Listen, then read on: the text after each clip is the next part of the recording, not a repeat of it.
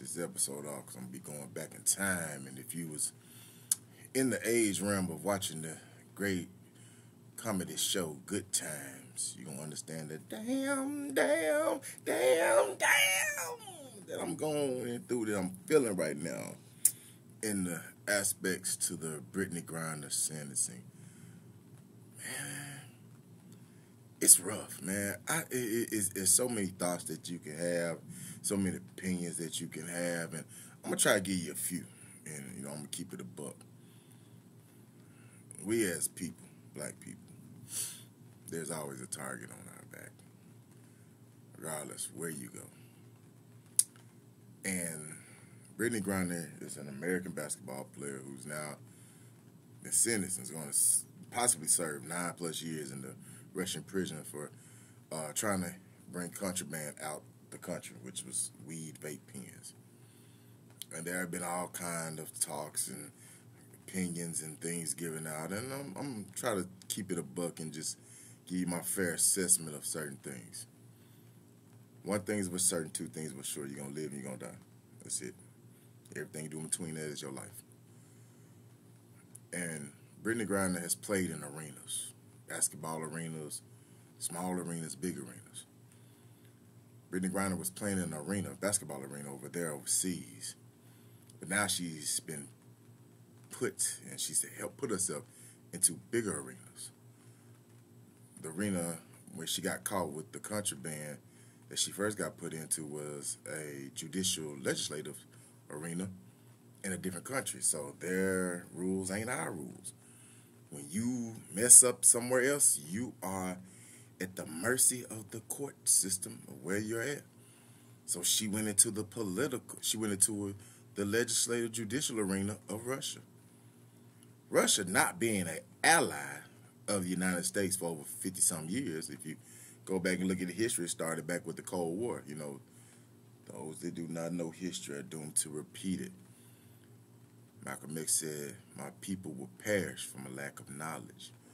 Britney Griner's lack of knowledge about what she could and could not have in her bag has not put her at the mercy of a country that's not an ally. We really beefing, but we kind of beefing. It ain't no limit, and it ain't Bad Boy and Death Row, but it's about close enough, and it's been going on way longer than that. So now she's in the judicial arena, and now because who she is, where she's from, she has been scaled up to the political arena. See, baby, she done went from basketball to judicial, political. She in an arena that's well above us. When I say us, that's common folks. These are arenas you don't want to be in unless you know how to play the game. Russia holding it for a reason. They doing this for a reason. Is it a get back? Shit, yes, a get back. And yeah, she's been made an example of. Problem is, she put herself accidentally in that area.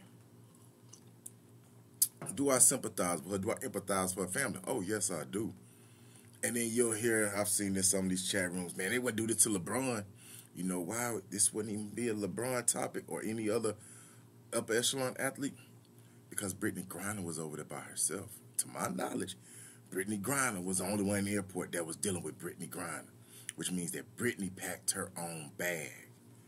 See, upper echelon athletes have people watching, making sure that they don't mess up the bag.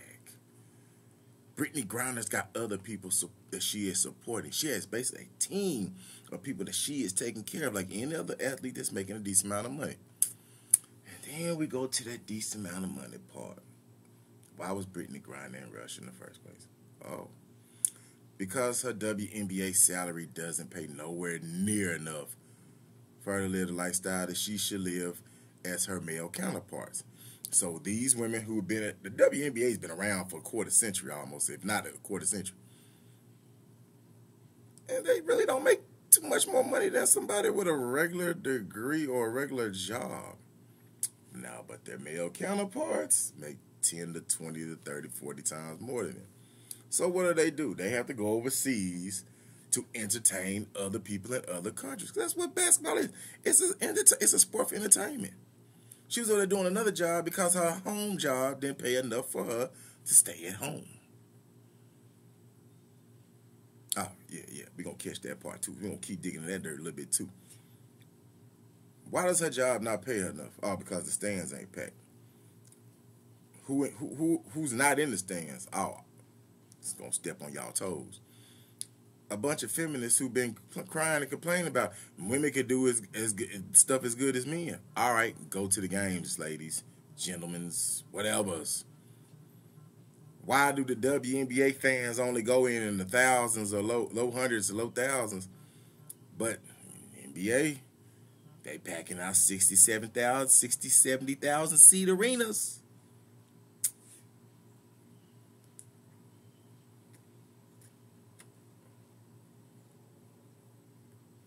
In no way, shape, or form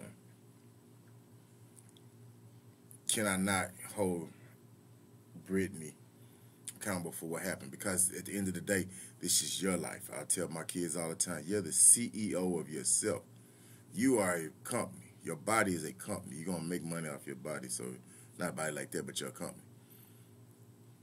Britney Griner made a bad decision. Lack of knowledge, bad choice. And this is one thing I also will say. It's when you mess up, where you mess up, and how you mess up that determines a hell of a lot. That's just, only thing I ever heard bad about Britney Griner was I think she got divorced and maybe her ex-wife and her got into a fight or something. That's about it. Nothing damning that gets you 9 years in prison. I mean, this was technically her first offense. Bam! 9 in the hole. Whew. I can imagine, because you know why? Because the judicial system and the penitentiary system over here is full of a bunch of first-time offenders that got the book thrown at them. So I can imagine. But this is what I go back to. The lack of knowledge. Her not understanding where you are, what you can and cannot do, will get you screwed over every time. I mean, let's just be honest. She is serving 9 years for weed. For weed. But where was she caught? What she was caught with? And the time she was caught all plays a big factor. Russia ain't our homeboys. They ain't cool with us. Didn't help the fact they was also in a war. That's a political stunt because they're trying to take away something that the United States wants Yugoslavia or Ukraine to keep, because Ukraine is an ally. They cool with us. But if this is chess, not checkers. If somebody take a piece of the board you need, you got to fight to maintain it. But see, that's a whole sidebar over there. But see, what you got going on right here is also affected. And this is where it goes back to what happens and when it happens and where it happens. I pray that, if this is true and they want to trade her for an arms dealer that's locked in Germany, like this dude that's supposedly ain't even in the U.S. They want us to go beg another country, let him out. I say, fuck it, why not? I mean, he an arms dealer. I mean, he a killer.